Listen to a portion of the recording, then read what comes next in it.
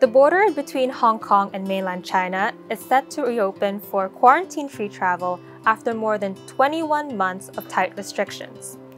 But in order to do that, you'll need to have the latest version of the Leave Home Safe app, which is used to register for the Hong Kong Health Code. The Leave Home Safe app has been used to scan for entry into places like restaurants and government buildings, while the Health Code is effectively your ticket into mainland China. So here's how the whole application system works. First, we're going to need to download or update the latest version of the Leave Home Safe app. Once you've updated the app, you can see the Hong Kong Health Code system, and you'll be directed to access the registration page. You can start registering your account right there and fill in personal details.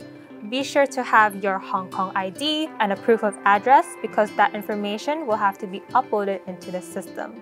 And I have 45 minutes to fill in all of my personal details.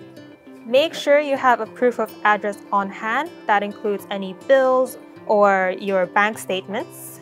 You'll also have to set a password for your account. And after that, a one-time SMS will be sent by the registered phone number that you've entered. You will have to upload 21 days of your records from the Leave Home Safe app into the Health Code system.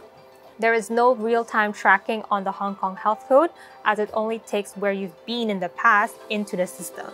But once you cross over into the mainland, the Health Code is only valid for Guangdong province and Macau.